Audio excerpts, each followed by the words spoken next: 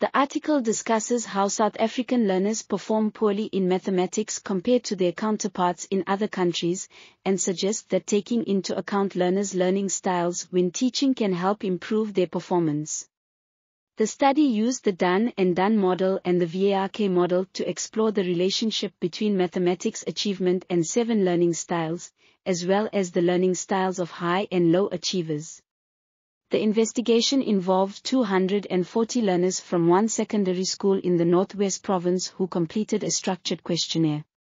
Results showed that an individual learning style correlated highest with mathematics performance, and follow-up interviews with high achievers revealed that context influenced learning style preferences. The study recommends that teachers create a positive learning environment at school and use teaching methods that accommodate a variety of learning styles.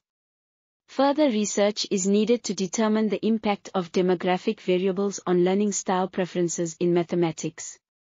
This article was authored by Bosman and Salomé Schulze. We are RTCLTV, links in the description below.